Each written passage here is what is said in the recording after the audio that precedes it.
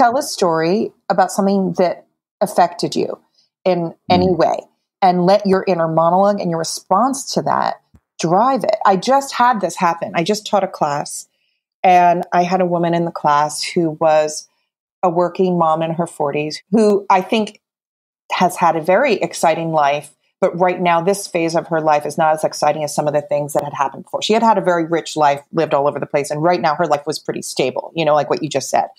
And she told this great story about something that happened at a grocery store and a person being rude to her and everything that went on in her head and everything she wanted to say and everything that happened when she got home. And it was awesome and hilarious. And it was literally about this whole thing of what was happening on the inside versus what was actually happening in reality. And it was a story about a trip to a grocery store where the shopkeeper forgot to put something into her bag. That's it. That's it. Wow. And it was brilliant. When I was inputting feedback for her, I said, I think your story was actually the most challenging to tell rather than some of the other ones that were about bigger things. I have students that are wonderful that tell great stories about, someone getting shot, big things like that. And a story like that will work because it's a big story. But most of us only have one or two big stories. And then what else do you tell after that? I'm Srini Rao, and this is the Unmistakable Creative Podcast, where you get a window into the stories and insights of the most innovative and creative minds who've started movements, built thriving businesses, written best-selling books, and created insanely interesting art. For more, check out our 500-episode archive at unmistakablecreative.com. Margot, welcome to the Unmistakable Creative. Thanks so much for taking the time to join us. Thank you for having me. It is my pleasure to have you here. So I came across your book, I believe, by way of your publicist.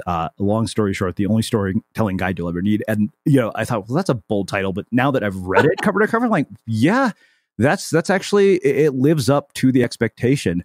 But before we get into all of that, I want to start by asking what I think is a relevant question. And that is, what is the earliest memory you have from growing up that you think planted the seed for this love that you have of storytelling? Oh my gosh. It's hard to remember stuff from when I was very, very little because my interests were not in telling stories as much as they were in my goals of being a member of the circus or a ballerina was my goals for a long time as a child. So I think that it began in college, which is, I guess, late. I was an early bloomer for everything else in terms of height and the way I looked. I looked about 17 from age 11 on. But I think in terms of developing what I wanted to do, I think that started in college. And I have a few memories of it. One of them is freshman year. I was in dance. I was a theater major and I was in this ballet class. And over Thanksgiving break, I had gone home to New Jersey and I had gotten my foot run over by a car by my ex-boyfriend from high school. Not on purpose. Wait, what? Okay. Keep going. We're going to have to come back to that. Sorry. You can interrupt me if you want. Yeah, no, I'm not going to interrupt you, but we have to come back to that. It was not on purpose. This is what I'm going to say. He did not do it on purpose. He could have handled it better. But he did not mean to do it. And so anyway, I couldn't, I think I was on crutches when I went back to college after that, after Thanksgiving break. And, or maybe it was fall. It was like right at the beginning of my freshman year. And, so I go back and I hop into ballet class on the crutches. And my teacher was this fabulous ballerina.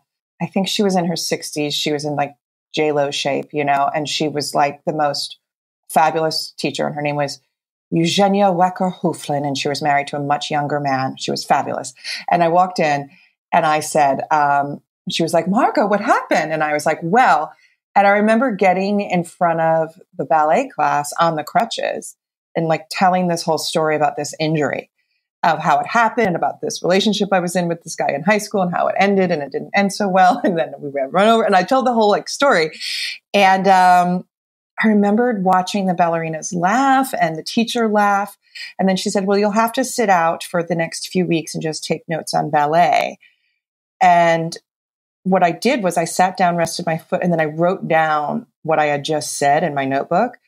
I was like, this is interesting. Try to remember what was interesting about this story. And I think that was the very first time a light bulb went off of, I liked how that felt much more so than anything else I was doing in that class. Although I did enjoy dancing, but I enjoyed that more. Okay, so you have to tell us in detail why this boyfriend of yours ran over your foot. I know you said he didn't do it on purpose. No, it was just, I guess it wasn't Thanksgiving. It must have been fall break. I guess we had a fall break. And I came home and it was homecoming weekend. And I did not really like high school. But a bunch of my friends from high school wanted to go stop by the homecoming dance, which I guess is what you do if you liked high school and it was a pleasant experience for you and you wanted to revisit it. But we were all in the car, and my ex-boyfriend was sort of like in my friend group at the time, and he was driving. And I remember when I got picked up, instead of getting shotgun like I used to when we were together, I was just in the back seat, and I was in the back left seat. And then when we drove to the homecoming dance, we pulled into the driveway of the high school in the parking lot. And I had one foot in and one foot out of the car. And I was like, are we getting out? What are we doing? And everyone was sitting there trying to decide if we wanted to go to this dance or not. And then finally he was like, you know what, let's not go. And then he started driving, not realizing that the door was open and my leg was hanging out. Does that make sense? Yeah, it does. So then I went, but then I got dropped off. He dropped me at my friend's mom's house, who's a nurse, instead of at the local hospital. And he was like, let her handle it. And then she drove me to the hospital. And it, you know what I mean? So that's why I say he could have handled it a little bit better. I think he didn't want to be liable. It was like a hit and run, sort of, but like I was, you know what I mean? Like, it was like a very bizarre hit and run. Like he tried to run, but I was in the car. Wow. I think that one of the things you mentioned was that when you went back to the ballet class, you noticed that you really liked the way that you felt in terms of the way people responded to this and just the experience of writing down that story. Yeah. I wonder why so many people miss moments like that in their lives. Like, I think the closest thing that I had to that when I was in college was I took an entrepreneurship class. 90% of the class was doing presentations, and I got a lot of really positive feedback on my ability to do presentations. And the professor said, oh, you would be a hell of a salesperson. Mm-hmm. So I went and got jobs doing nothing but cold calling at software companies, which I hated with a passion. And looking back, as somebody who loves to do creative work, I feel that I wasted my time at Berkeley because there was a humor magazine I could have been a writer for. There was a school newspaper. For all I know, there might have been a radio station. And it was the infancy of the internet. So I wonder what it is that causes people to miss moments like that, like the one you had. I mean, I think a lot of what you just said is accurate to it. The moment of someone else has told you this is what I'm supposed to do, or you have some set thing in your mindset that tells you this is what I'm supposed to be doing rather than this is what feels right. And believe me, I'm guilty of that more than you probably. I mean, I still, got a minor in dance and studied theater and pursued theater and acting when I got out of college because that's what I had a degree in. But I guess the difference is what I wanted to do in storytelling wasn't really like a tangible field. You know what I mean? Like you couldn't say, I'm working as an actor, but I'm trying to work in storytelling. It's a weird thing to say, but so I think that we're told, someone tells us something and it sticks in our head, just like something negative sticks in our head. I mean, sometimes someone says to you, you're a terrible writer, and that sticks in someone's head. One person saying you're a bad writer rather than the 30 people that have said you are. So, I mean, I think it's just a matter of believing the hype can get in anyone's way. Yeah. So you mentioned that you started your career as trying to be an actor. And, growing up in an Indian family, we're very much discouraged from creativity, related stuff as careers. So like, these are nice hobbies, but it's almost as if Indian people think that books fall out of the sky, not that people are actually writing them. They don't seem to understand that, wait a minute, like people actually sit in a room and do this and get paid to do this. There's a reason you get to watch all these Bollywood movies because somebody was willing to go and take this crazy risk. And what, in your own experience, have been the challenges of navigating the uncertainty of a creative career in the beginning? And what, if any, pushback did you get from parents about making your way in the world this way? Well, first of all, my mother was an ESL teacher for children from India my whole childhood. So I'm pretty familiar with what you're speaking of. But my parents were interesting. My father, for the most part, worked in sociology and then research and statistics. And for a while worked for Mayor Koch in New York. And my mom was obviously an elementary school teacher, but my mom was an artist. Also, she still takes art classes and paints, I think, every day, and has an art studio now she's built into her house. So for me, I don't see the difference between that of my mom being a school teacher and doing her art all the time or going for it. Either way, you're an artist, either way, she's just as much an artist as someone who's a professional painter because she does her craft all the time and works at it. So I think that was a really inspiring example. So I don't think that it was necessarily that it was discouraged in any way. I don't think that the one thing that was discouraged by my parents was if I was going to study theater in school, they didn't want me going to college in New York City or Los Angeles because they felt like if I was going to be pursuing that I would have my whole life to live in those cities and I should really go and have a real college experience. And I actually really agree with them now because I did end up living in both New York City and Los Angeles. And I cherished my time in upstate New York that I had in college. So that was the one thing that was discouraged. But the early days of navigating this were really rough. The jobs I had, I was a temp, a waitress. I was the worst temp because I had no computer skills. A waitress for 1 year. I mostly worked as a substitute teacher to pay my bills. And then I bartended at the Upright Citizens Brigade Theater where I ended up performing and working as a teacher eventually. But first I bartended there. And there were days in my 20s in New York City where I would leave the house 6 a.m. to go substitute teach. And then usually I also worked in an after school program until 6. And then I would go bartend from 7 to midnight and come home. And so I would be gone from 6 a.m. till midnight. And none of that. And basically what I would do is I would prefer to work at the upper grades when I subbed, like upper grades in this elementary school where I subbed, which would be, they went up to middle school. So anything from 5th grade and up, I preferred because they were more independent and then I could sit and I could write at the desk while they were working. And there was a brief window where I worked in a soap store, a high-end soap store. And I never wrote more than the job at the high-end soap store. So, it was challenging. And there was a million days of, what the heck am I doing with my life? A million times that I almost went to grad school. A million times that I was offered weird jobs out of state often. And I wonder a lot about what would have happened if I had taken any of those. So it was an interesting decade, my 20s. None of this came through until my 30s. Yeah. Yeah. Two things. What was the poorest you remember ever being during that time? And why do you think you didn't quit? Oh my gosh. I always worked like crazy. I was broke all the time, but I think it was always a matter of, I don't know if I can say the poorest I ever felt, because it was always just moments of like schlepping laundry in the rain on foot to a laundromat and feeling like shit, or the schlepping groceries on foot in the snow and feeling like crap, things like that. I just remember that I always, that would always be the moment, would be like clunking the laundry down in those like New York City push carts things. They're called like old lady carts, pushing the laundry down and that down the stairs and then in the rain to the laundromat. I just remember that would be this crap feeling. And then what was the second part of your question? Why do you think you didn't quit?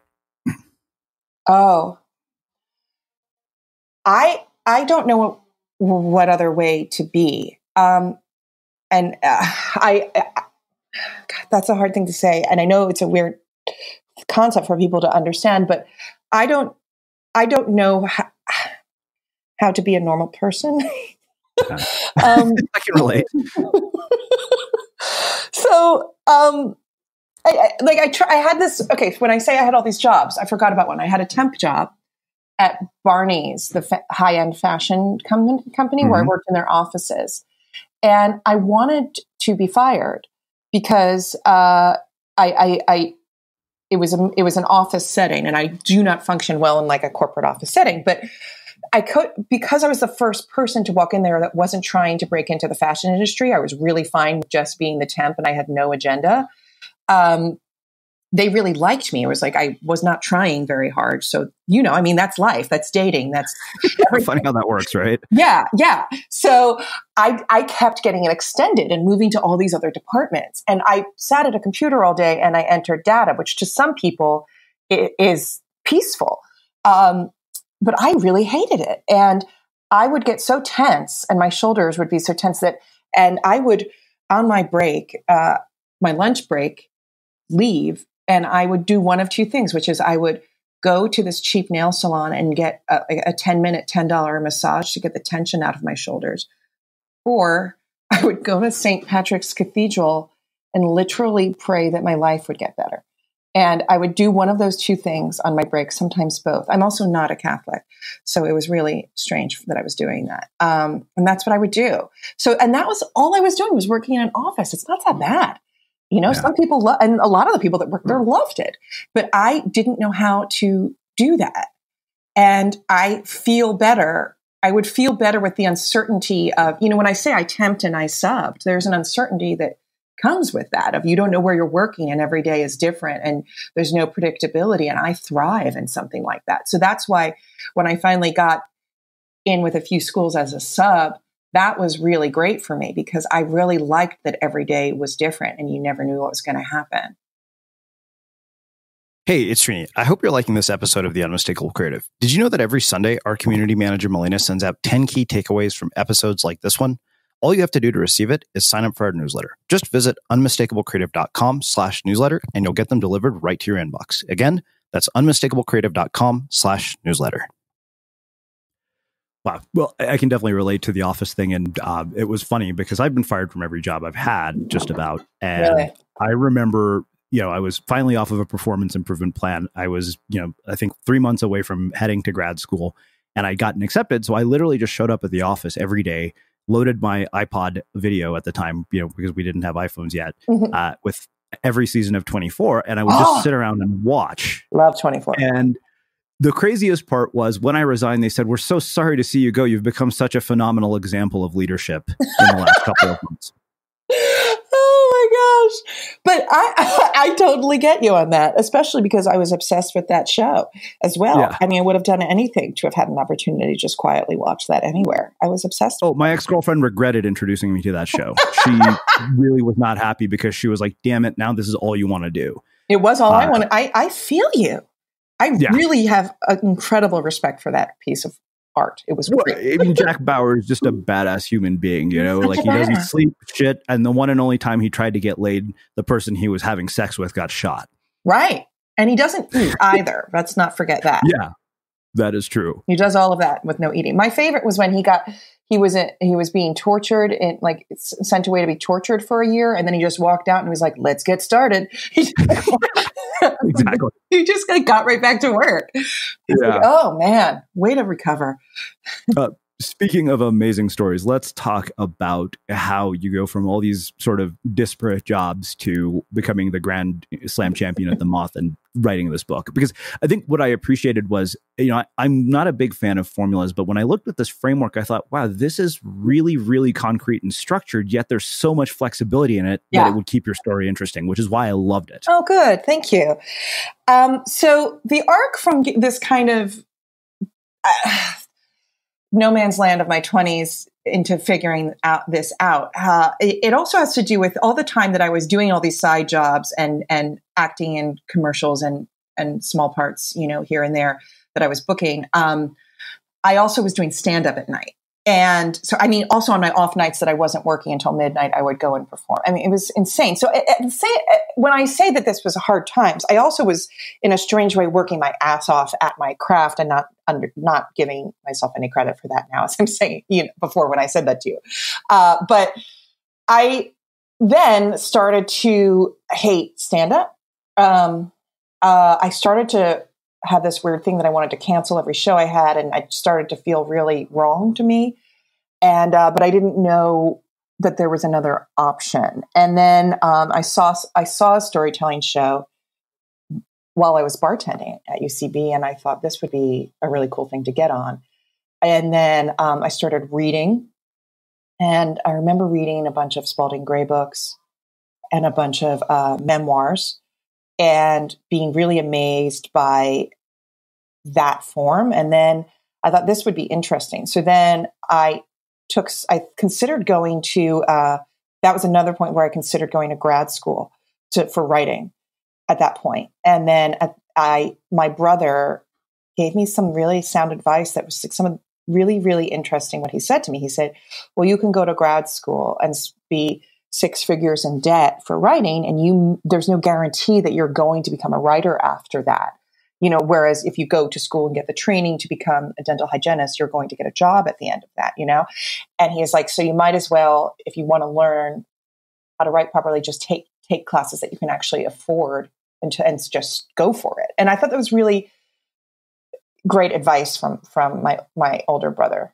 And so I did, and I took some memoir writing and some personal essay writing and things of that sort. I took a bunch of classes, probably about 5.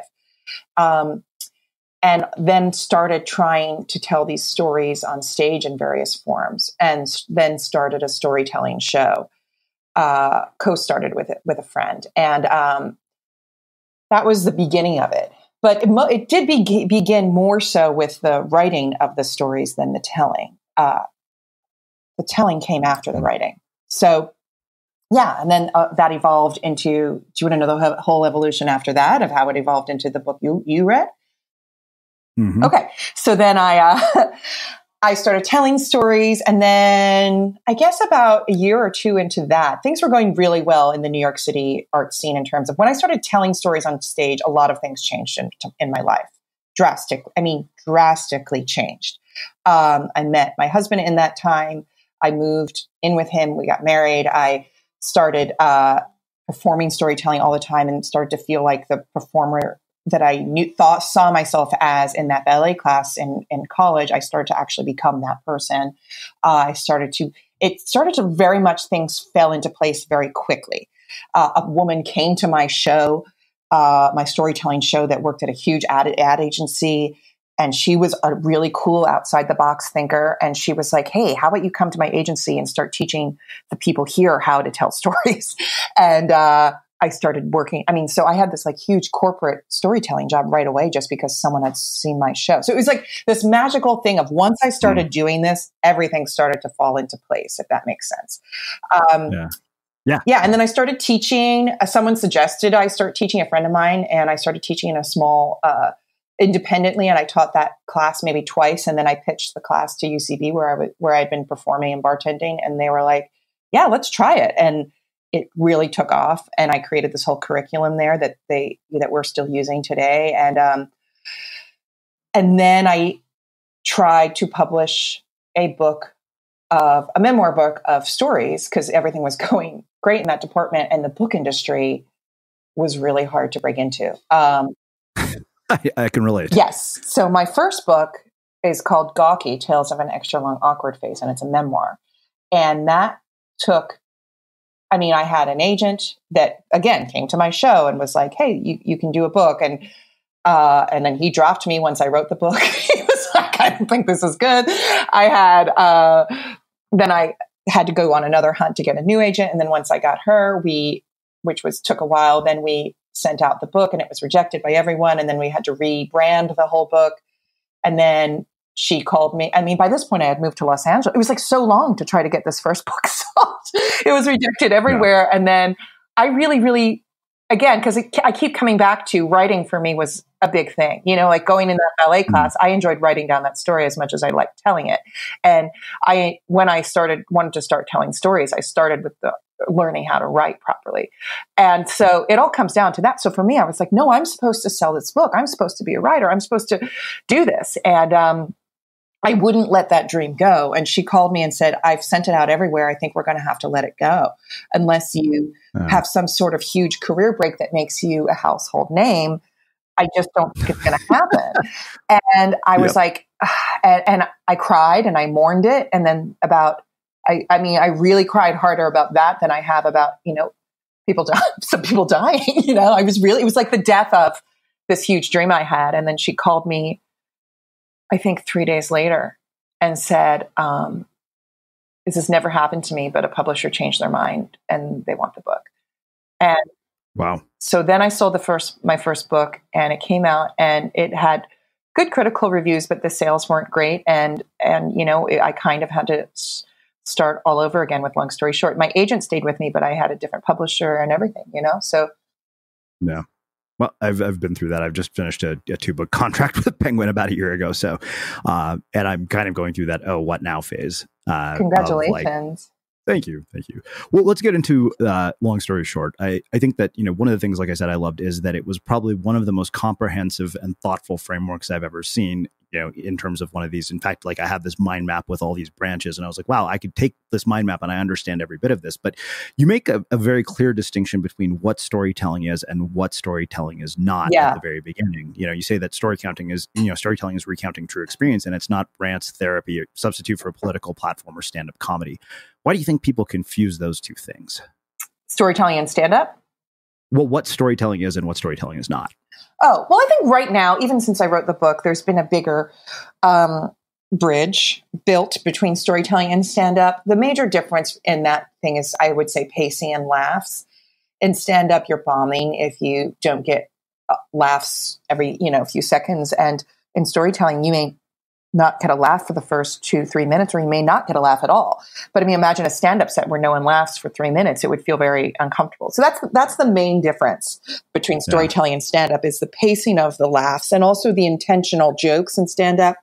If your jokes are too intentional in storytelling, rather than letting the experiences speak for themselves, and your I just say that. I say, let the story speak for itself, and let the laughs come organically in storytelling. And with stand-up, you do need to write punchlines. So, that would be the major way that I think that they're getting, that there are differences. But I think there's tons of crossover, especially in some of these amazing TV specials that have come out lately. They've been so story-based. And I, for one, am very excited to see more of that, and see stand-up get really personal and get really vulnerable. So I don't know about you, but vacuuming is not one of those things that I ever look forward to doing. But as you know, your environment has a huge impact on your creativity. So I still like it to be clean wherever I'm living and working. But now it doesn't have to be something that you deal with. If you're like me and you grew up in the 80s, you probably fantasized about the day when cleaning your house would be like it was for the Jetsons, meaning you don't have to lift a finger. Well, the good news is that we're already kind of living in that future. And the easiest way to make sure your floors are clean every day is with the iRobot Roomba Robot Vacuum. It cleans up after itself. The Clean Base automatic dirt disposal takes convenience to a new level, automatically empties its own bin into an allergen lock bag that holds 60 days of debris and traps 99% of pollen, mold, and dust mites, so you can forget about vacuuming for months at a time. Let the Roomba clean for you instead. It learns your home, finds dirt, and empties itself on its own. It's got powerful cleaning performance made effortless. Remember, if it's not from iRobot, it's not a Roomba. To learn more, go to irobot.com/unmistakable. Yeah. Well, I think that, one of the things you said is that people already have great stories, that you're numb to your own experiences. It's your life. You live it every day, and it's extremely boring to you, but it isn't boring at all. It's fascinating. I think that a lot of people think to themselves, okay, I'm not Elizabeth Gilbert. I haven't divorced my husband and traveled the world and spent all this time at an ashram. What the hell am I going to write about? Yes. And you say, don't be boring, live for the story, and don't wait for things to happen to you. So what do you say to the person who lives in like the middle of suburbia and basically feels like they're living Groundhog Day every day? I'd say tell a story about something that affected you in any way. If you and let your inner monologue and your response to that drive it. I just had this happen. I just taught a class, And I had a woman in the class who was a working mom in her 40s who I think has had a very exciting life. But right now, this phase of her life is not as exciting as some of the things that had happened before. She had had a very rich life, lived all over the place. And right now, her life was pretty stable, like what you just said. And she told this great story about something that happened at a grocery store and a person being rude to her and everything that went on in her head and everything she wanted to say and everything that happened when she got home. And it was awesome and hilarious. And it was literally about like this whole thing of what was happening on the inside versus what was actually happening in reality. And it was a story about a trip to a grocery store where the shopkeeper forgot to put something into her bag. That's it. That's it. Wow. And it was brilliant. And when I wrote her, when I was inputting feedback for her, I said, I think your story was actually the most challenging to tell rather than some of the other ones that were about bigger things. I have students that are wonderful that tell great stories about, someone getting shot, big things like that. And a story like that will work because it's a big story. But most of us only have one or two big stories. And then what else do you tell after that? Yeah. That's the problem. So, I think I really appreciated the fact that you also mentioned that, when we get older, we have actually more to tell because we've lived more. Like I realized I couldn't have written my books when I was 20 something. I know because I went to college thinking I wanted to be the next F. Scott Fitzgerald and write a memoir. And I remember reading This Side of Paradise and I'm thinking, oh, you know what? I'm a freshman at Berkeley. I'm going to write my This Side of Paradise. And I'm like, right. I haven't had more than like 3 weeks of college experience. I have nothing to write about. The other thing you talk about is getting past fear. And I really loved this really simple framework. It was almost like you gave us Mad Libs for telling our stories. And you talked about, throughout my life, I'm haunted by everywhere I go, secretly love, secretly hate. And I think that one of the things that I find with people who struggle to get past fear is they're so concerned with how the audience is going to respond to their work or even their own inner critic. And I'm curious, what would you tell those people? Because what I realized was that no matter what I write, to this day, literally the only memory, review from any of my books that I can quote you is from the woman who wrote me a 2-star review and said, I hope this guy is a better surfer than he is a writer. Yeah. I remember I have many reviews up on my book. And the one I remember is the one who took a picture of it next to his hand and he gave it a bad review because it was too small. The book's too small. And that's the one I remember. But also, because it's pretty memorable. So how do you get past worrying with how the audience is going to respond? I don't know. When I got married, I'm half Jewish. My husband was raised in a very Catholic family. And my mother was like, well, if you step on the glass at the end of your wedding, your Jewish family is going to be upset because you didn't do a traditionally Jewish ceremony. And if you don't have to mention of God in your wedding, then your husband's family is going to be upset because they're so religious. And it was all this stuff. And I was like, well, no matter what I do, it would be impossible to please every single person watching this wedding. It's going to be impossible because everybody has different backgrounds. So all I can do is have the wedding I want and hope that people like it the best they can. And I had a great wedding and I had a great ceremony and I stepped on a glass and I went up in a chair and I didn't mention God. And my non-denominational minister accidentally kept referring to my husband, Dan, as Danielle for some reason, which was really funny. And I guess she was used to more hip weddings than what I was having, but and it was great. And if they didn't like it, they kept it to themselves, and I had a great time. And so I think I kind of carry that over into performing, which is like, yeah, it's going to be impossible to please everybody. Like, it's just impossible. You could have a movie that everyone loved, and then there's a million people that hated it also. And there's just no way. I don't know. I don't know anything that, aside from maybe like Betty White, that every single person loves and nobody dislikes. Well, it's funny you were talking about mundane moments because, like, when you said that, I couldn't help but think of you may have seen it. Andrea Savage has this incredible show called I'm Sorry. Yeah, I haven't seen it, but I know some friends that write on it. Yeah, hilarious. Like, they take the most ridiculous moments. Like, the opening shot of the show is about her 4-year-old daughter asking her about vaginas, in a public setting, and you just listen to this explanation, and you're like, okay, this is going to be amazing. Like we couldn't stop watching. So I think that makes a natural segue to, sort of the other components of getting started. You talk about the truth, a universal theme, and a thesis-based story. Like, how do you find those things in a particular story? I think you've got to put it down.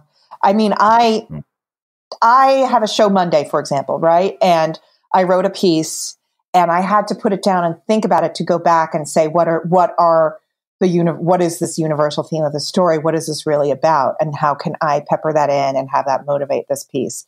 But if I write it with the intention of having that, it's challenging. I think it's a matter of looking at it, gaining perspective, thinking about it, and then coming back to it. So you need to give yourself space from it. I've also found that, and I don't think I'm the first to say this, that giving yourself space from something after you write, like putting it away and then coming back to it, usually I'll come back to something and be like, wow, I'm a much better writer than I thought I was, or this is much better than I thought it was. Whereas if I had stared at it for 3 days straight, I would have decided it was terrible. But if I put it down for 3 days and then come back to it, it's actually not so bad, or it's actually kind of great.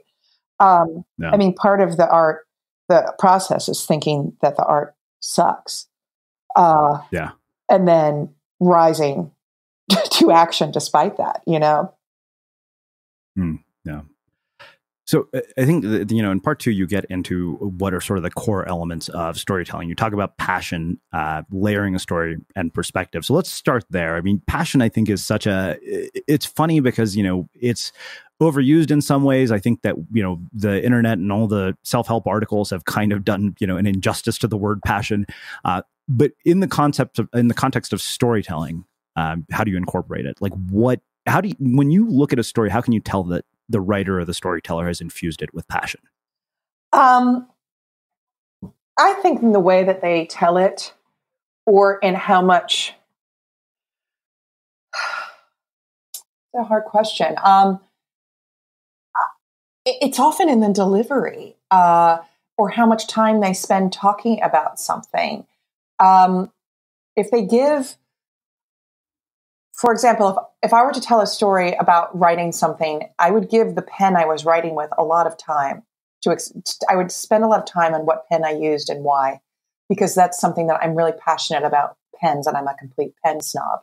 And it's a matter of that I would spend time on that pen, whereas someone would just say, I picked up the pen and began to write. That makes sense. So it's a matter of the time you give something in a story, and it's also a matter of the way that you tell it. I think that I've seen passion where something on paper may not work, and then a person telling it can really come alive. So I think that that's a big one, is performance and length of time you spend on something would show me how passionate you are in it. It's funny you say that, because I'm making a documentary right now about the women in my family and the fact that they cook with no recipes. And that they didn't learn from their mothers, and there's no, generational secrets. And my roommate and I were watching the interview that I did with my mom, and he commented, and he said, I've seen your mom multiple times, and in that moment, she looks happier than any other moment I've ever seen her. And she was describing the first meal that she made for my dad, which actually didn't turn out well, but you could see her light up talking about food. And I was like, wow, I think I found what it is. This may be the one common ground we have where we're not going to kill each other. Yeah. I do think when a person lights up, the whole room lights up, whether you agree or not. Just yesterday, one of my students asked me, well, who do you think's the best singer to come from New Jersey? I'm from New Jersey. And I think I was like, in my heart, I go, truly in my heart, above Bruce or Bon Jovi is Whitney Houston. And he was like, what? And I was like, no, she's my favorite. And I'm from where Bruce and Bon Jovi are from. I mean, I'm from that part of Jersey. And he was like, what do you mean? And then I started talking about Whitney Houston in a way that I felt like time stopped. Like he was like, tell me more about Whitney Houston. I just couldn't stop talking about it. My face was lighting up. And then I got everyone involved, and I was, and people were singing. And it was like, because I don't think anybody agreed with me. I think everyone would say that Bruce is the best, and I hope no one from my hometown is listening, because I'm going to get slaughtered for saying that. But it was amazing to see this room of people light up. And eventually by the end, they're all like, she's the greatest artist to ever live. Like it was just, because I love her. Specifically the Bodyguard era. I love it. And And I really, really feel passionately about it. So it was really interesting. Even conversationally, you can see it.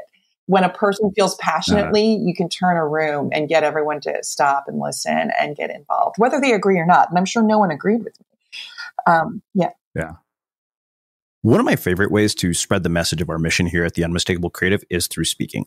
In the last 2 years, I've delivered keynotes and workshops to professional associations, large companies like Citibank and Meredith Corp, and even small ones on how creativity can lead to better working environments, fuel innovation, and increase the bottom line. So if you think I'd be a fit for your upcoming event and want to learn more, visit speaking.unmistakablecreative.com and get in touch. Again, that's speaking.unmistakablecreative.com. So in the interest of time, I'm going to do this in an incredibly selfish way. You have all these concepts, and I was thinking to myself, how would we make this interesting? So what if I gave you the headline for 2 stories from my life? Could you walk me through how I would tell them differently? We can try, sure. Okay, I'll give you 2. I was held up at gunpoint after a high-speed car chase in Tijuana when I was in college. And I was 41 and single at my sister's wedding without a date. Choose whichever one you think would be the one that you could apply the framework to. I could apply the framework to either. The one that I think is more interesting is being 41 and single at the sister's wedding, because I hear stories of people getting held up and things all the time because people go to, like I said, people's go-to stories are the big things that have happened to them. And I prefer hearing about smaller things that have happened to people. I think that that those are sometimes even more fun stories to hear. So let's do that one. Okay, great. So you talk about layering a story, perspective, character, rooting for the storyteller, full circle, someone else's story, the unexpected and the benign. So I realize I'm trying to do something very ambitious in 15 minutes, but given that story, where do we start? Intro, start at the beginning. How are you 41 and single? What was your dating history before that? Well, I don't want to bore our audience because they've probably heard some of this before. So let's just say that most of my relationships haven't worked out. That's not enough. And that's not vulnerable enough. Okay. Fair enough. Let's see. I was in a serious relationship when I was 25 for the first time. Never had a girlfriend in college. I knew that I was going to break up with the girl I was dating when I was 25 within 3 weeks of dating her. And I dated her for a whole year. I knew that I was going to break up with the second girl within 3 weeks of dating her. But the sex was amazing. So I stayed in the relationship, even though I knew I was leaving for grad school. And she actually had an abortion while we were dating. Of your child or someone else's I was child? living... No, my child. Well, I'd like to think, unless, she was doing something while I was at work that I don't know about. And then I went to grad school. And after grad school, I didn't have a job. And I was living at my parents' house for the better part of 8 years. So other than a failed attempt at a long distance relationship, I had no other relationship. Hence the fact that I am 41 and single. And I didn't meet anybody in the 2.5 or 3 years I was living in San Diego. So that brings me to being 41 and single at my sister's wedding. All right. So what were you doing in San Diego? I moved there because the surf was good. And, I knew when I had moved to my parents, I'd started surfing 10 years ago. So I knew that, when I moved out of my parents, wherever I was going to go, it was going to be near the water. But what did you do besides surf in San Diego? Were you working? Mainly, Yeah. Yeah. I mean, I was writing my second book. Okay. So I think I would phrase that kind of, I went to, so I was 41 and single at my sister's wedding. I don't even know if I would start there. I would say, I would probably start with, I went to Berkeley, and despite Berkeley's reputation of being free-spirited and love, I ended up being the first person ever to graduate there who didn't date anyone. Something like that. And then due to I don't want to diagnose you here, but due to a crippling fear of confrontation, I ended up staying in a couple of long-term relationships. It should have been about 1 date long. And then I moved to San Diego, which is a fun surfing town, which is very social, except if you're there sitting alone in your apartment working on your novel. Something like that. Okay, cool. I would phrase it like that. Yeah. It's a quick. So we root for you. You're an underdog. We get it. You're a likable character in those first few sentences, and then everything else we don't need. Okay. I like it. I'm glad you were able to summarize it quickly. So I guess, what elements of the framework did you pull in there? Like where does layering, like, what do you mean by layering a story? Perspective, it makes sense to me, about the idea of whether you've actually moved on from something, because I feel like often people will use their audience as their therapist when they write. And I'm guilty of that. I've been guilty of that. So have I. I mean, that's how I learned not to do that. Yeah. But what was your question? I guess, if you look back at the story, what you just did with my story, where were you layering, where were you using perspective, all of that. That's not the story. That's just the intro. We haven't even gotten to the story. Okay. I mean, that's just the intro of the story. That's how I would start and introduce it. And that's the first chunk. The meat of the story is the story of you're at this wedding and what happens. Okay. Not because does something happen at this wedding? Oh yeah. This was by far what I thought was going to be the worst experience of my life. I realized two things. First off, that this wasn't about me, that it was about my sister, and that I look really good in a tux and I give good speeches. So I put up a slide with my phone number on the screen and told all the Indian aunties that if they wanted to know when I was getting married, they could text profiles, pictures, and all other relevant information to that number, and that I was expecting a full report on their progress by the end of the week. And they have turned out to be the worst unpaid employees in the world. Not only that, I got a paid speaking gig out of my sister's wedding speech. Okay, so you got a paid speaking gig, and no dates? No dates. Sadly, these women are completely useless. Like I told my mom, I was like, we should have a conference call, and it should be like The Apprentice, where every week I fire one of them, except, we won't even go there, but you get where I'm going. Okay. So then you get a paid public speaking gig out of it. And were you at some sort of I would dig more into this. So were you at some sort of a crossroads in your life of not knowing what you wanted to do? Was public speaking something you were trying to get into? No, not at all. I mean, I've been doing, speeches for a long time. In fact, because I've, done a lot of keynote speeches, I wrote all the speeches for my family members. Okay. So then you don't get a date out of it, or do you even get one date out of it? I didn't get a single date out of it, but I did, like I said, make $2,500 out of it. People thought I charged my sister for her wedding speech. So you make $2,500 out of it. And what do you do with that money? That's a good question. I don't remember, to be honest. You don't know. You know what it is? I actually booked a ticket to India for a surf trip. And what happens on the surf trip? I'm just trying to dig everything out of this. I basically spent the entire time working on a book proposal for a book that doesn't look like it's going to be published. Okay, that's not a good ending. Yeah. It's true. Let's not end it with that. Let's find a different thing to end it with. So what I would say is, are you single now? I am single now. I actually ended up leaving San Diego. I moved to Colorado. Oh, okay, great. So what I look for in a story with a person is they have a story, and then I go, well, who are you at the top of the story and who are you at the end, and what has changed, right? So if you are at the top, you can't tell a story where at the top of the story, you are a single writer who is cool with that, and at the end be that same person, right? Like we have to see some sort of arc in you. That's everything. Yes. So what would you say changes within you? Well, I think the big change was initially I was really depressed and really down about it. I saw it as like the worst thing in the world. I thought, this is so embarrassing. I mean, being 41 and single in India at a wedding is the most sacrilegious thing, particularly your sister's wedding. And it turned out not to be anywhere as near as bad. In fact, it turned out to be wonderful. People came up to me all night telling me how much they enjoyed my speech. I think that was the real transformation, was that it was a real shift in perspective. I didn't see what initially I saw as like a low point in my life. I actually saw as an opportunity, and that changed everything. Right. That's great. That's good enough. So that's the layering of a story that I'm talking about, is I have people look at a story and go, what is this really about? Looks like a simple story about giving a good speech, but actually it's about you coming to grips with, hey, I have a pretty decent life here. It reminds me of a story a student told that I loved, which was that his brother or somebody called him and was like, I'm getting lottery tickets for the family. You want in? The lottery in our hometown is this much money, And he's like, yeah, get me a few tickets. And then he was in his car and he was thinking, what would I do if I won? And he went through this whole thing and he was like, when I would get a car, and he was like, no, I like my Prius. It's not so bad. And then it was like, and then he was like, I'd get a new place. I was like, no, I live in a great neighborhood. What's like, and the whole story was about how in the beginning of it, before he hadn't even won anything, but he really actually, when he thought about what he would change, came to grips with like that his life was pretty damn good. He had it pretty good, and he didn't see it that way. He was always wanting something more.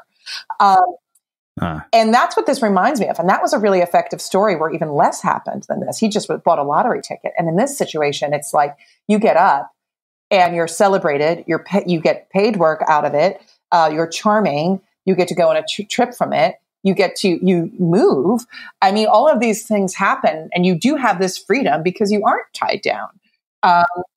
And maybe it's not the worst thing in the world because your life is pretty damn awesome, and you don't have to feel any sort of weirdness about it.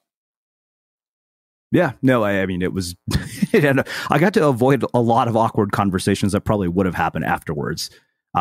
Instead, it was basically, my mom's friends coming up to me. I'm like, get to work. You've been given your marching orders. There's nothing for us to talk about. So, what you did is that you took what often felt like an elephant in the room or this stupid thing that you had to talk about, which is so dumb because who cares if you're single? I could care less, but that you're just like, hey, everybody, I'm single. And this is the deal. And here's my deal. And I'm putting it all out there. And you were rewarded for it.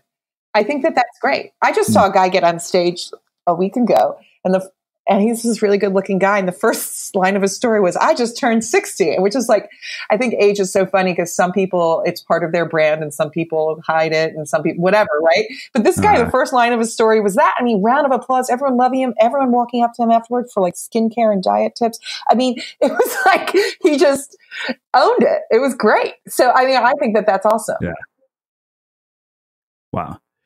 So, one thing, so we're talking about sort of perspective and vulnerability. And I remember having a conversation with this woman where we were talking about the fact that often, particularly in the sort of personal development space where a lot of our guests come from, people are guilty of using their vulnerability as a marketing tactic. What do you mean by that? And like, can you give me an example of that?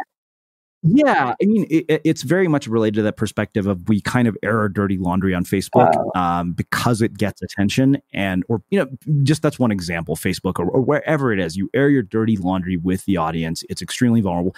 And I'll give you an example. There was a point right after my book came out where I was feeling really, really down, and I was writing about this idea of being like just addicted to achievement and it getting me nowhere. My sister actually read it, and she texted me and she said, you know what? She said, people hire you to speak at their events and at their companies. You shouldn't write stuff like this. And if you are going to write it, keep it to yourself. That was hard to hear, but she wasn't wrong. I mean, how do I feel about that? Yeah, I mean, where's the line? Like, you talk about the fact that, okay, yes, let's make sure that you've moved on from this. And even Danielle Laporte once told me she doesn't write about a painful experience until she's done processing. I would agree. I would completely agree with that. I think that, to be honest, that's why I left Facebook, specifically Facebook, because I did kind of have trouble ingesting that much of that kind of. I mean, I'm not going to say it better than there was a line on the show Barry that called it competitive grief, and wow, I wish I could have. I'm going to steal that for finishing the blog post that I've been working on about this. Yeah. I mean, it's a line from the TV show Barry. She calls it, in an acting class, they're doing competitive grief, and I thought that was a really great way of putting it. Yeah. And I see it sometimes in live storytelling shows, a live version of it, which is a person will get up and say, I just survived cancer. I'm a cancer survivor, and everyone will love this story. And then the next person will get up and say, well, I'm a cancer survivor, and I was in New York during 9/11, and then people will love that. And then the next person gets up, I'm a cancer survivor, and I was in New York for 9/11, and I have an artificial leg. And then the next, it's like this thing, like it's like this competition of who has been through the most, right? Mm-hmm. And I think that we're doing that on social media as well at times. Yeah. And I don't know that breeds. It's hard to find the line. I don't know. I know that I personally have trouble reading a lot of it. Mm-hmm. And it might be because I hear a lot of it on stage and I have to deal with a lot of very heavy things in my work. But I do have trouble reading it. I can't put my finger on why. That being said, though, I get really excited. I'm going to completely contradict myself here. I love when I see like those Michael Phelps commercials where he talks about his anxiety and what he did to combat that and how he got help, and you should too. I love seeing someone like that using it for good. And I'm really moved by that and really impressed that a figure like that, who I would say even 10 years ago would have to be perfect in order to maintain anything, is allowed to be vulnerable and real. So I struggle with both sides of it. I don't know. I don't know why I love that those Michael Phelps commercials, but had to leave Facebook because I had trouble reading all that stuff all the time. I don't know. Maybe I'm too sensitive. Yeah. Well, I mean, I think we all know that, there's sort of an emotional resonance to transparency, authenticity, and vulnerability. And yet sometimes I think, like you said, we lose the line, but I think in that search for emotional resonance, we will actually go past probably what a limit is when it comes to this. I mean, I don't know. It might be really healthy for some people. It might really help people. I don't know. I don't know that I'm the right person to answer this. I'm not a huge social media user and I think a lot of it is that I live social media in real life, in the sense that if people are very vulnerable and real and confess things to me all the time in a classroom setting or on stage, etc. So I hear so much that I sometimes need to shut it down. Like I read mysteries before bed because it's just too much, or a podcast I listen to, it's usually something that isn't too heavy, because I need an escape. Yeah. So one final thing I want to ask you about is the business side of this, because, you talk about the business of storytelling in the last chapter. And one thing that I look at when I see businesses is many of them, particularly like, I often speak at conferences, and, when it's a corporate person giving a presentation, I listen to their presentations. I was like, wow, this is a deck you might as well have just emailed to people. This isn't particularly interesting. But then when you see people who are doing personal projects, they're fascinating. So why is that? How do you bridge that gap? In corporate storytelling? Yeah. I think you've got to, this is the thing, is going back to that vulnerability thing. It's a really complicated thing, because I think a lot of corporate people in those presentations are afraid to have any vulnerability, in terms of they'll talk about only success, but no failure or journey. And what people tap into is the failure and the journey. So I think if you include those things, people will be more interested in it, rather than just doing a presentation on facts, numbers, and results, which is at times doesn't resonate with people. Journey, mistakes, failure, bumps along the way, people do relate to. And then the more personal you can make the presentation, the better. So if you can add any sort of personal story into it rather than facts and numbers, I think people will really, really tap into it as well. Wow. It's funny. I feel like I could talk to you for like 2 or 3 hours about this, because it's such a deep rabbit hole. Like I didn't even get to cover, like I was looking at the mind map and thinking to myself, I'm like, okay, how do we cover all this in an hour? And I was like, okay, now I can see why you have to teach an entire class on this, because you included so much in the book. And I think that for me, like I said, even as somebody who has spent 10 years writing every single day and, done the podcast, I found that it was a way of excavating stories out of me that I didn't even know I had. And also, learning to tell existing stories better. Like it just makes me think about how I would tell a story to somebody. Yeah. Oh, well, I'm glad to hear that. Yeah. Thank you. So I have one final question for you, which is how we finish all of our interviews. What do you think it is that makes somebody or something unmistakable? I think that if they can't survive without doing that thing, that person is unmistakable in that. And I think it goes back to what I said about my mom. My mom doesn't feel whole unless she's doing her art also all the time. And therefore she's unmistakable for that. I think that if a person doesn't feel whole without having this thing in their life, as a part of their life, this creative outlet, then that would make that person unmistakable for what they do and the art that they create. And whether they do that for a living or they do that on Saturdays for 2 hours or whatever that may be, if you can't live without it, you're unmistakable for that. And you will be remembered for that. Amazing. Well, I can't thank you enough for taking the time to join us and share your story and your wisdom and your insights with our listeners. Where can people find out more about you, your work, and everything else that you're up to? It's all on my website, margotleitman.com. I do have Instagram, like I said, but I'm not a huge social media person. So I'm pretty good about updating my site of all my appearances, or you can find me on Instagram under my name as well. Awesome. And for everybody listening, we will wrap the show with that. Thank you for listening to this episode of the Unmistakable Creative Podcast. While you were listening, were there any moments you found fascinating, inspiring, instructive, maybe even heartwarming? Can you think of anyone, a friend or a family member who would appreciate this moment? If so, take a second and share today's episode with that one person, because good ideas and messages are meant to be shared.